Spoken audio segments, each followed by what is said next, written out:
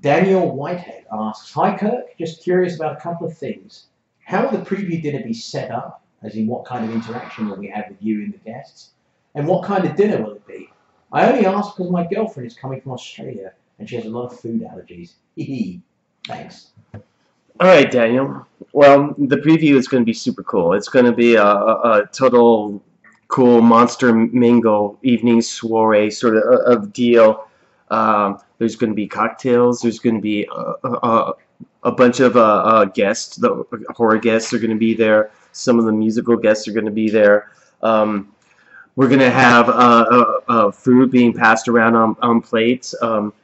We're going to have a very diverse sort of menu.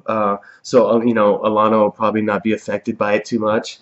And it's going to be great. There's going to be about 200 people, and we're going to be interacting with everyone, hanging out, shooting the shit, all that other good stuff. And it's basically going to be a really cool monster party.